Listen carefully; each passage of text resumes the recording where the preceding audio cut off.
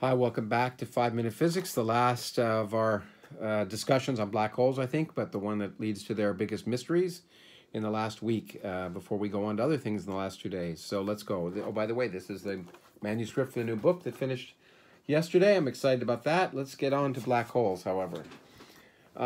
Okay, here's what we know. A black hole of mass m has a radius r and event horizon, inside of which the escape velocity is greater than the speed of light. The event horizon, in appropriate units where all the other constants are 1, is 2 times the mass. Basically, the size of the event horizon goes as the mass, and it's twice the mass of the black hole. The acceleration at the event horizon goes down as 1 over 4 times the mass of the black hole. It gets smaller for large black holes. Remember, you feel smaller acceleration as you fall through the event horizon in the frame of the falling observer. We'll talk about different frames later.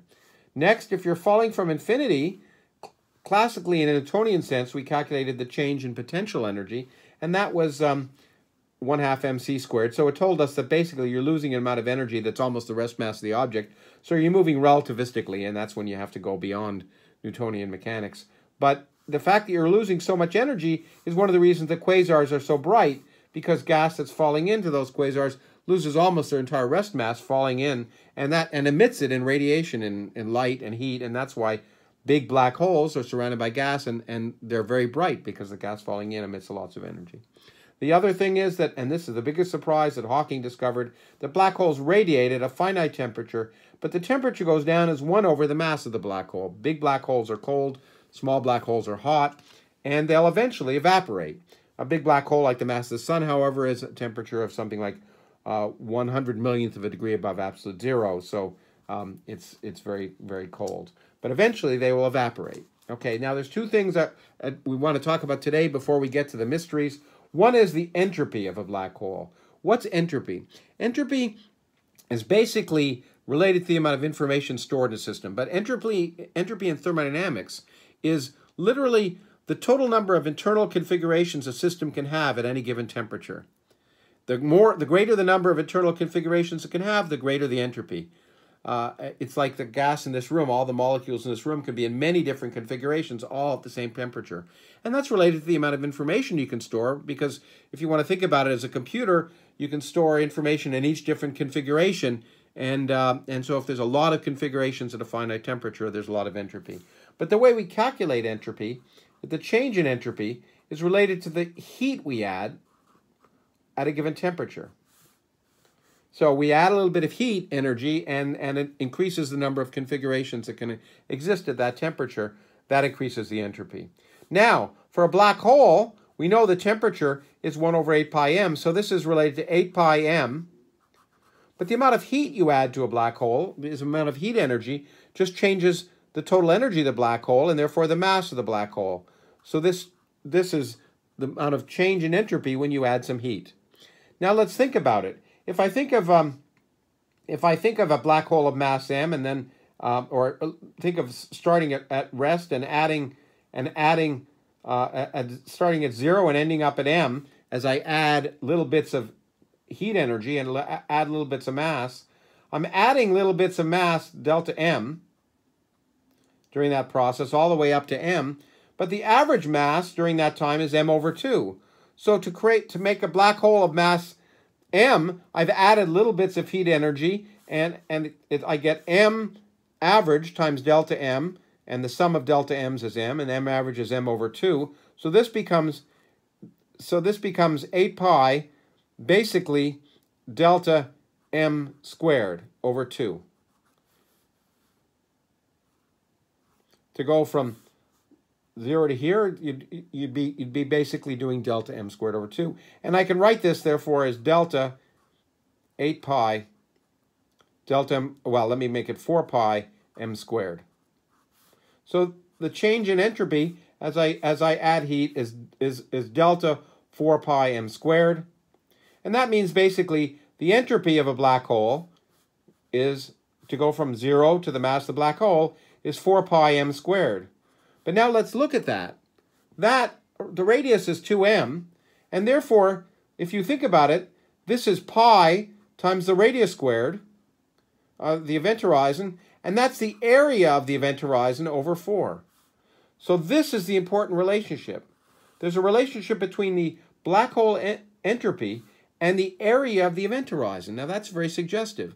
It's suggested to a lot of people that somehow the relationship between the information stored in a black hole and its area, and we'll come back to that. The last little thing we need to know, however, relates to something that wasn't relevant in Newtonian mechanics, but certainly is, and once we realize that general relativity applies to black holes. That's the frames of reference. The fact is, because you're losing a lot of energy and you're speeding up as you get near a black hole, when you fall near a black hole, you experience time dilation. And in fact, because clocks change at different rates in different points in a gravitational field, you experience gravitational time dilation. And clocks slow down as you get near the event horizon, because one way to think about it is if I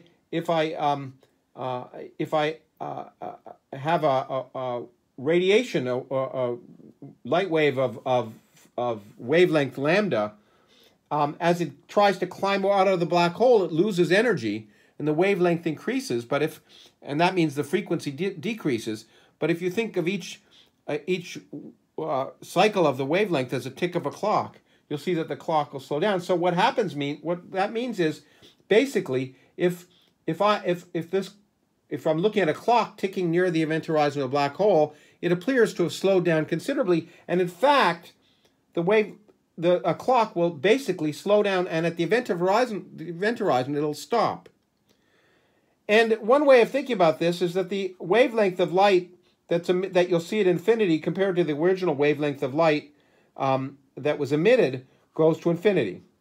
That means the frequency of light that's emitted by an object near the event horizon of a black hole appears to go to zero. There's an infinite redshift. It becomes longer and longer wavelength. And one can actually write this down. I'll write it down because in general relativity, the ratio of those wavelengths is 1 over the square root of 1 minus the radius of the event horizon over the radius that you're measuring it at. So this means the radius at which it's emitted. So this means that if I'm emitting light at the event horizon, this is 1, 1 minus 1 is 0, this 1 over 0 is infinity, and that means there's an infinite redshift. Well, that's all the preparation we need to have to discuss the three major paradoxes of black hole evaporation. The first is this fact. The fact that there's an infinite redshift means that clocks slow down to 0. That means if you're watching someone fall into a black hole, then you will, their clocks will basically, oops, sorry, looks like I've run out of paper. That's okay. I don't need it. If you see someone fall into a black hole, you'll never see them fall in. It'll look like it'll take an infinite amount of time for them to fall into the black hole. Now, that's the reason, by the way, that black holes are called frozen stars in Russian, because basically you'll never quite see anything fall in. Of course, as it falls in, the light from that observer falling in will get redder and redder and redder, and the wavelength will increase, and eventually it'll disappear. But the fact is that that basically, as seen by an outside observer, time stops at the event horizon of a black hole. So you never really observe anything fall in. Now, the first paradox here that I want to point out is, okay, well, that's kind of crazy, because I've told you that black holes evaporate in a finite time. Now, therefore, in some sense, if you're watching at infinity, the black hole evaporates before it appears to form, in that sense, if you watch it form completely by things falling in. Now, as I say, as observers fall in, they eventually disappear before they hit the event horizon, because the light from those objects redshifts. But that fact that there's something strange happening at the event horizon, that objects disappear, and that black holes appear to basically, time appears to stop at the event horizon of a black hole for an observer in infinity, is one of the strange things that's related to the other major paradoxes. And the second major paradox relates to the fact that black holes evaporate. Because remember, things are falling into black holes, and a black hole is storing information. It's got entropy, and the entropy is related to the area. Now, that wouldn't be a problem. In some sense, the information of what falls into a black hole disappears behind the event horizon of a black hole, and that's fine if the black hole stayed there. It's like saying, I put something into my basement, I close the door, I don't remember what's down there. There's no funny physics involved. But if a black hole evaporates thermally, and thermal radiation carries no information, just the temperature of the black hole, so it doesn't tell you what fell in. If the black hole keeps radiating and radiating and evaporates, then where did the information go? In quantum mechanics, information is preserved. And certainly the black hole appears to have, when it first forms, lots of entropy, lots of information. Where does it go when the black hole evaporates? That was the information loss paradox that was first sort of elaborated on by Hawking. Hawking radiation suddenly gave a paradox for quantum mechanics and general relativity that stood right in our face. That somehow, if black holes evaporate and all that information is gone, you've violated a fundamental law of quantum mechanics. Now, a lot of people have hit on the fact that the entropy is related to the total area of a black hole to say maybe there's something happening near the event horizon. Maybe somehow the information is stored on the surface of the black hole. All the information of everything that fell inside is stored on the surface of the black hole. There's lots of reasons to think about that. Remember, the argument we gave for radiation being emitted is that virtual particle-antiparticle pairs are formed near the event horizon. One fell in, one went to infinity. So maybe the quantum processes on the surface of the black hole store, by some unknown quantum correlations, information that's carried out by the particles that go out to infinity. And lots of physicists over the last 30, 40 years have been trying to explain that. And string theorists have been arguing, oh, they can try and understand that argument about maybe how information is released by the black hole when it radiates. And I have to say that, in my opinion, it's still a mystery.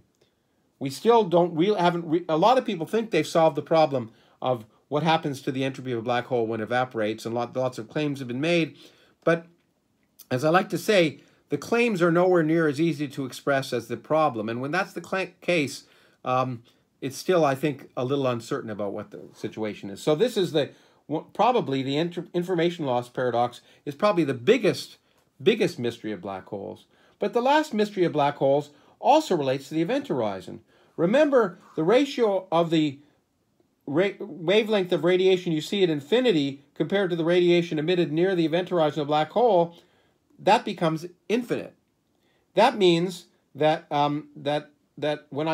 if I think about it, at infinity I'm measuring radiation at a finite temperature, but the wavelength of that radiation, when it was emitted, you might think would be much smaller because it's redshifted by the time it gets out to me.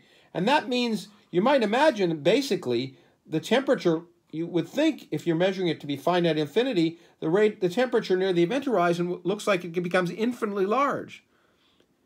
Something strange must be happening near the event horizon. It becomes so crazy that this has become called a firewall, that maybe you might think in the frame of an observer near the event horizon that they'd see almost an infinite wall of radiation coming out. And that seems very, very strange because remember, the acceleration near the event horizon is very small, so you'd think classically, as you fall through the event horizon, you'd see nothing strange.